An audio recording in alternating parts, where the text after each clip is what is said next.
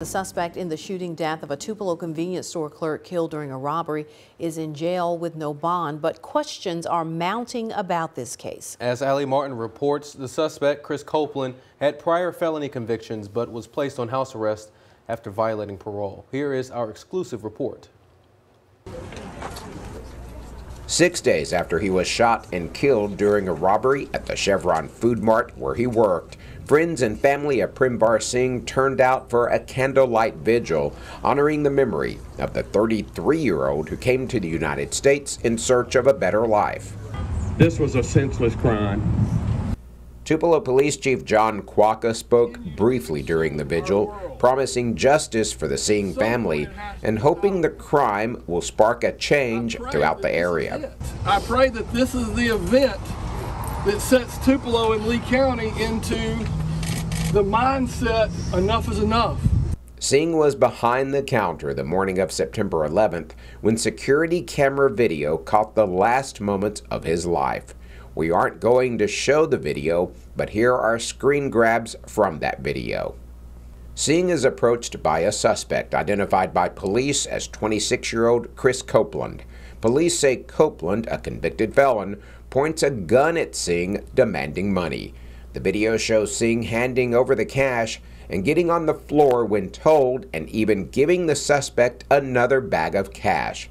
Police say Copeland jumps over the counter, puts the gun to the back of Singh's head, and fires.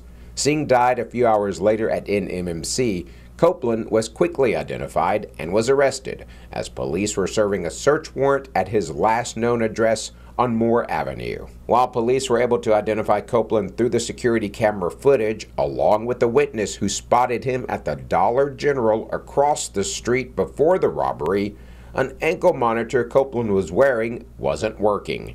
We are told it either hadn't been activated or wasn't recharged. That ankle monitor was placed on Copeland after his latest run-in with the law.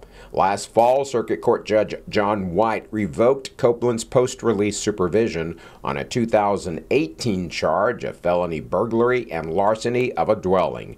Copeland pleaded guilty to that and was given a 20-year sentence with 17 years suspended. Copeland was placed on 5 years post-release supervision after his release, which he violated.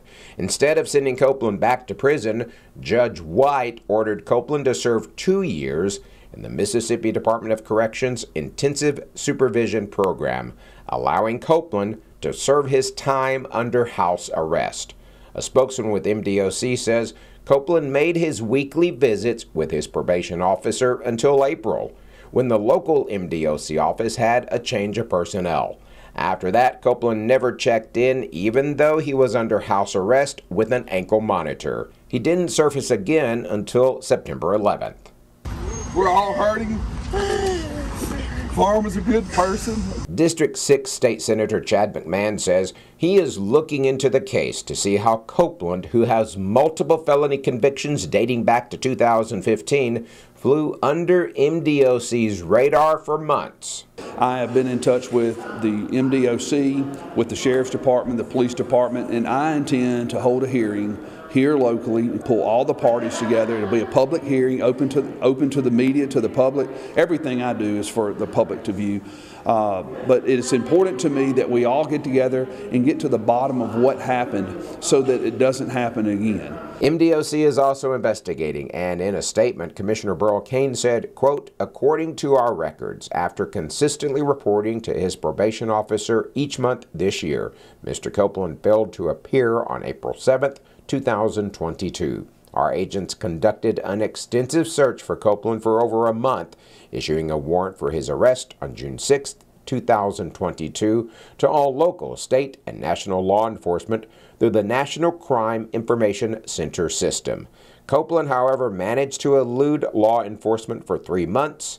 MDOC's investigation is ongoing." End of quote. Singh's family members wonder why a convicted felon wasn't kept in prison. He shouldn't have been out on the road, that's right. So I request whoever's up there, I request to them, keep this guy off the road or give him the maximum penalty, death penalty. We wanted to ask Circuit Court Judge John White why he put Copeland in the intensive supervision program instead of ordering him back to prison when he violated his probation. We left 3 messages with the judge at his offices here at the Lee County Justice Center. The judge has not returned our calls. In the meantime, Singh was returned to his native India, where his family gave him a traditional burial ceremony last week. Telling your story in Tupelo, Allie Martin, WCBI News. And to see all of the documents relating to Chris Copeland's convictions in Lee County, you can go to our website, WCBI.com.